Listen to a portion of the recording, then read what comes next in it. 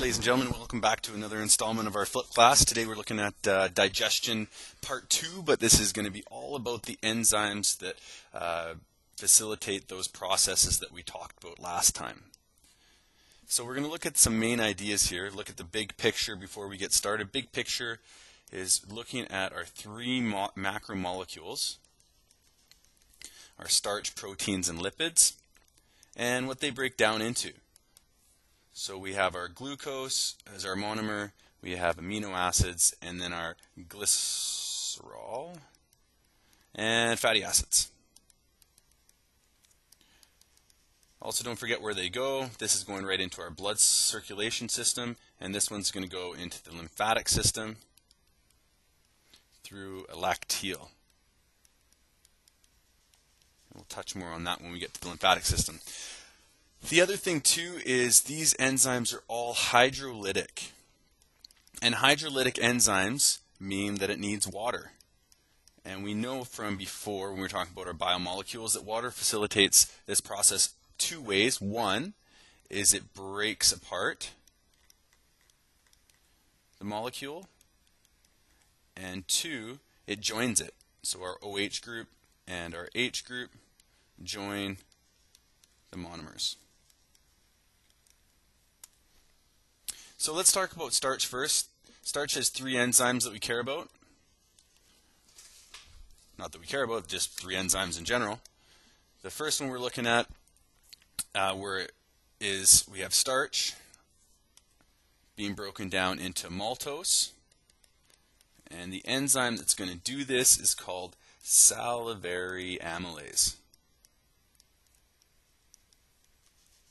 So as you can see here, this is going to occur in our mouth. So the first time starch or carbohydrates are going to be broken down is in the mouth. It has an optimal pH. And this optimal pH is around 6 to 7. This is not the optimal pH for all of the enzymes, but for this one it will be.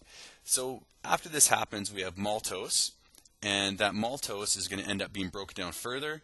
But in the mouth, not all of the starch is going to be broken down. Some's going to continue on into our stomach and into our small intestine. So if it gets into our small intestine without being broken down, so again we have our starch molecule, it will be broken down into maltose again, but this time by a different enzyme. What happens now is we have one called pancreatic amylase. Same process, breaks it down from starch into maltose, but it does it in a different location. So this is in the small intestine. So I guess we'll say used in the small intestine. And it's made by, the name suggests, the pancreas. Optimal pH in the small intestine is in between 7 and 8. So that's what the optimal pH of this pancreatic amylase will be.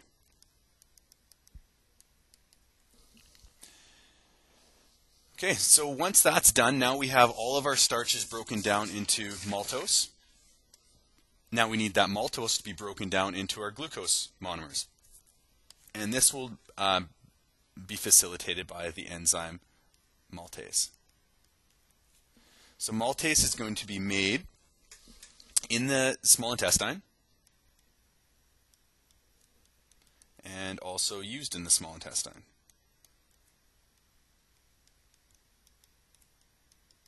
Optimal pH of the small intestine is around 7 to 8. And the whole reason we need this glucose, as we remember, is this is used in cellular respiration in order to make ATP, which is our energy source. Okay, so that was starch. Proteins now. Similar in composition, where we have three major enzymes that are going to do the breaking down.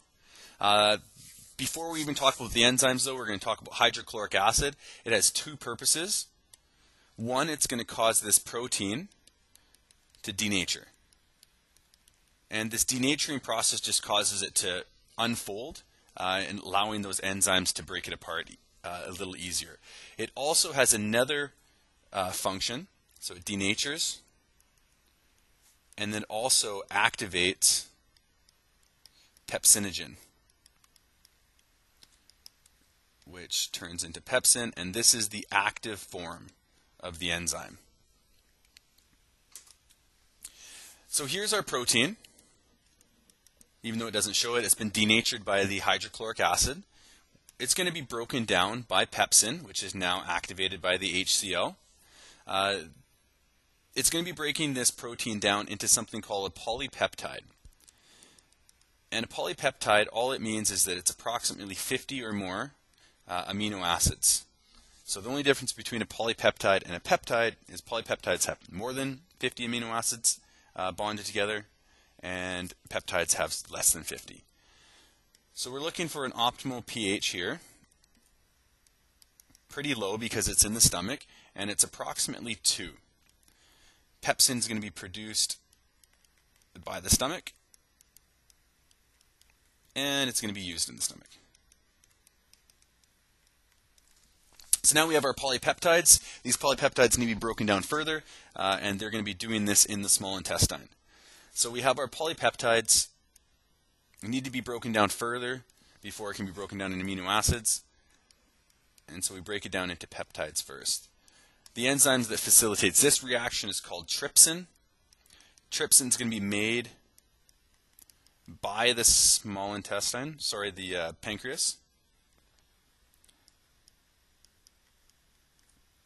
And it's used in the small intestine. Optimal pH, again, in between 7 and 8 for that optimal pH. And now that polypeptide is broken down into peptides, and now we can break these peptides right down into their amino acids, and that's where our third enzyme comes into effect. And the third enzyme is called a peptidase.